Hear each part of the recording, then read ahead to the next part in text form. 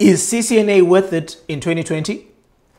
Today I'm going to be reviewing this course, breaking it down, looking at course content, job market, and value for money. So be sure to stick around until the end.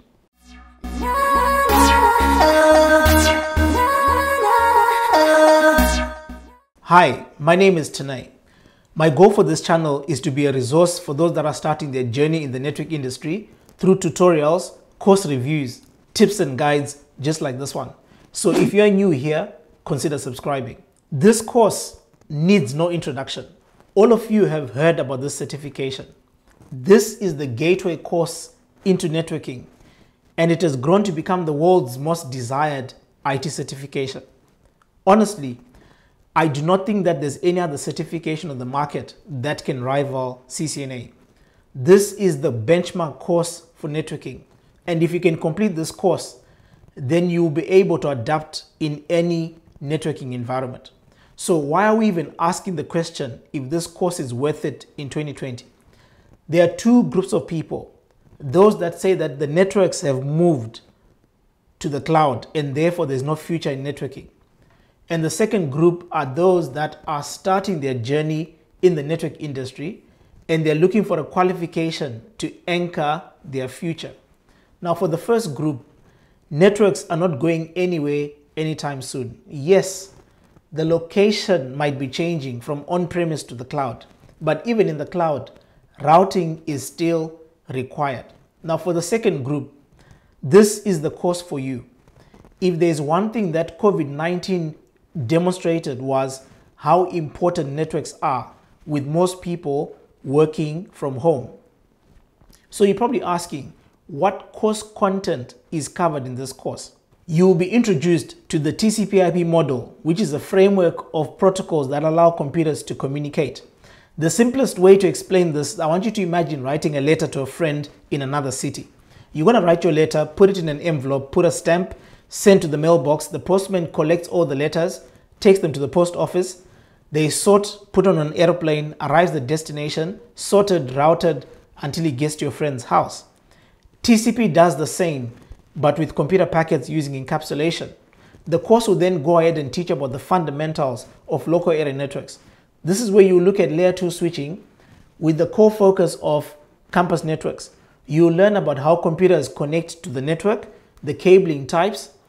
You then look at the Ethernet addressing methods such as MAC address, unicast, broadcast, and multicast addresses. You will cover one technology such as leased lines, DSL, and MPLS. The course then goes and looks at IPv4 addressing and routing. This is where you're going to learn about IP addresses and why we need them, the different classes that are available. You look at layer 3 routing, trying to understand how routing works and how routers forward packets. You then look at the command line interface. Now this is the interface that you use to manage Cisco devices. The course will then teach you the two different methods, which are SSH and Telnet, that we use to access those devices. You then cover security on Cisco devices using access lists to filter traffic with standard, extended, and named access lists. Now, this is just the introduction of the course. I've barely scratched the surface. The course then goes in depth, looking at configuring switches, routers, designing of networks, VLANs, subnetting, and various models of Cisco devices from routers to switches. Now they say that a building is only as strong as its foundation. I am yet to find a course on networking that is more comprehensive than CCNA. When you progress to higher levels such as CCNP and CCIE, you're going to be covering basically the same content but with greater depth, such as advanced routing, advanced BGP. But the fundamentals are taught in CCNA.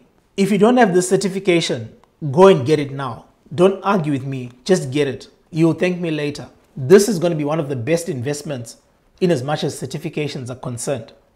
If you're getting value from this video, please let me know by hitting the like button below. Job market.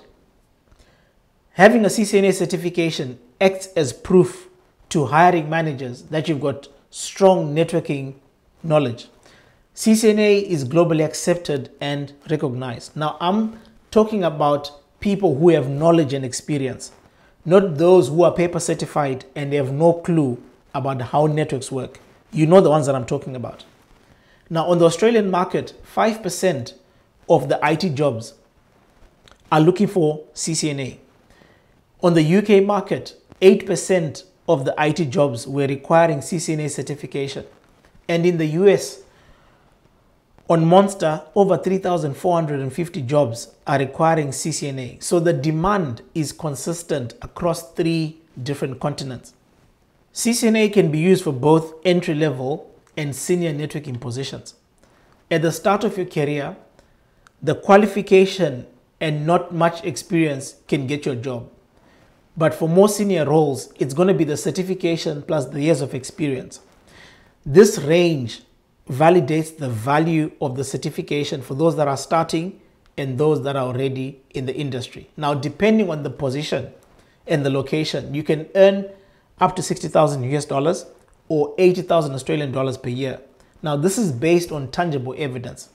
Whilst it's not cast in stone, but it gives you an idea of the earning potential of this certification. Now, I always encourage people to get the knowledge rather than the exam. But for this one, I would say go and get all your savings and go write the exam. For those of you who are certified and cannot find a job on the market, here's my question. Are you able to configure VLANs, routing protocols, BGP, upgrade iOS images, design subnets, troubleshoot networks with confidence? If you can do the above and you're still failing to get a job, please get in touch with me. My email is below. I would love to work with you to help you, because if you can practically demonstrate these things mentioned, then I feel that you should have a job. If you are struggling to get experience, you can watch our video on how to get experience without a job. The link is somewhere on the screen. Who is this course for? According to Cisco, there are no prerequisites for the course. However, most people who have taken the course actually have some experience working with Cisco devices and have basic knowledge on implementing IP addressing. For me, if someone can go from high school to undergraduate, then you can do the same with CCNA. Yes, it might take you a bit of time to grasp the concepts, but that's the whole point of learning. However, if you have any other qualifications such as Network Plus, then they will act as a foundation. So for those who are asking about when to start, there you have it. Value for money. Now imagine you invested $1,000 on the stock market and in 12 months you got 60,000. That is 5,900%. You definitely cannot get those rates on the market, but you can achieve the same with CCNA. The exam, the textbook, the practice exams and the video tutorials are going to cost you about $1,000. And you have a potential to earn 60,000 in 12 months. You make your choice, CCNA or the stock market. Now, this certification is respected in the industry and demonstrates your understanding of network fundamentals. This means that it's easy for you to cross from different vendors such as Juniper, Dell, and HP equipment. Yes, you will relearn the syntax, but the fundamentals of access lists and BGP never change. So what you learned in CCNA is always going to stay relevant. As for equipment, Cisco is the lifeblood of many large organizations across the world, maybe excluding Iran. So there's a high possibility of you encountering a Cisco device on the network than you being hit by a car. I mean, jokes aside, you can move countries and you are guaranteed that you're going to come across familiar infrastructure. As Cisco was the pioneer, almost every CLI on the market resembles a Cisco command line. So it becomes easy for you to change to different vendors, unless if you go to Juniper, then you're out of luck.